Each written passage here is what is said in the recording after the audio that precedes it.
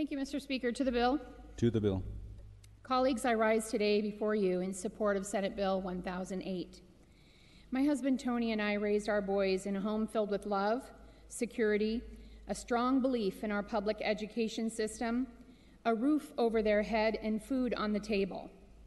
The young men that are housed at McLaren Youth Facility, many of them, don't have that level of security in their life. On one of my visits, I met Todd. Todd, at the time of our first meeting, was 19 years old and already had 3 kids of his own. Todd's dad was incarcerated for drugs. Growing up, Todd's mom continuously battled alcoholism. Todd's brother was incarcerated for drugs. To say that Todd's life was not easy would be an understatement. His level of trauma that he faced in his life growing up was staggering for a young teenager to deal with. Yet Todd stood in front of me on this night at McLaren with a tear rolling down his cheek because he just completed his GED, and he never thought that was something that was attainable for him. Education was not a point of focus for him growing up, and he sees that now as a game changer and a point of pride. I have no idea why and what Todd did to be at McLaren, and to be honest, it makes no difference in my interaction with him, and that has been on more than one occasion. He is serving his time and is using it to make himself a stronger citizen, a better neighbor, and focusing on his education to open doors of opportunity for his future. Since Measure 11 was enacted in Oregon, several Supreme Court decisions have ruled against juveniles being sentenced to death and that mandatory juvenile without parole is unconstitutional for all crimes, showing that our highest court believes that youth should be treated differently from adults when considering punishment for a crime.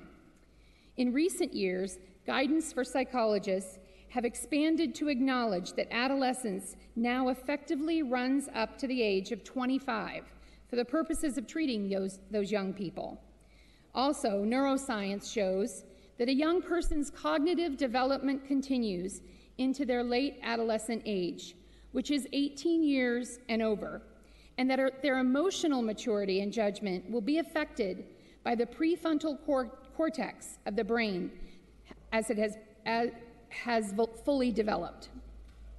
The age of which psychosocial maturity reaches adult levels is beyond the age of 18 and suggests that adolescents and young adults are still developing in ways that should and could influence their culpability in criminal proceedings.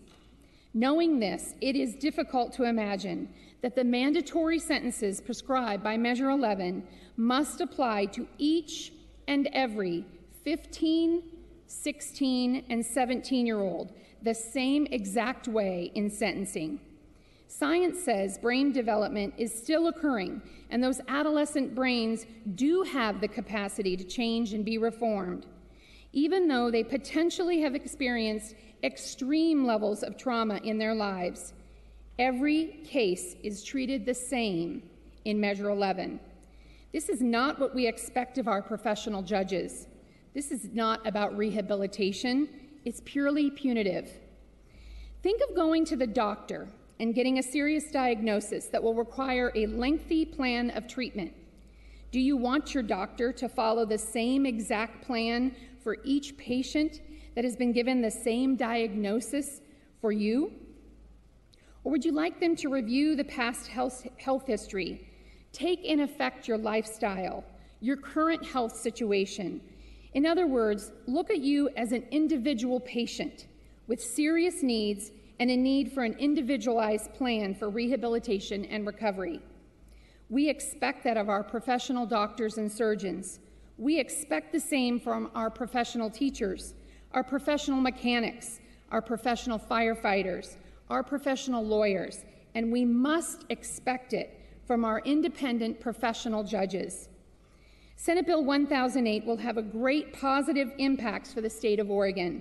More youth will have the true opportunity to do their time, be reformed, and not reoffend, because education and their rehabilitated well-being will be the strong focus while incarcerated and will give them a stronger foundation before they are released. Excuse me, Representative Peluso yields. Thank you, Representative Peluso. And it will offer a whole new generation of youth hope moving forward. As it was said in committee, the choices they make as teenagers does not need to reflect who they are today. These 15, 16, and 17-year-olds must answer to the crimes they have committed. They must face a judge, and after reviewing all the facts in front of them, the judge must independently determine if that youth offender will be tried in an adult court or in a juvenile court, and what their sentence will be. We expect that of our judges. Colleagues, I urge a yes vote on Senate Bill 1008. Thank you.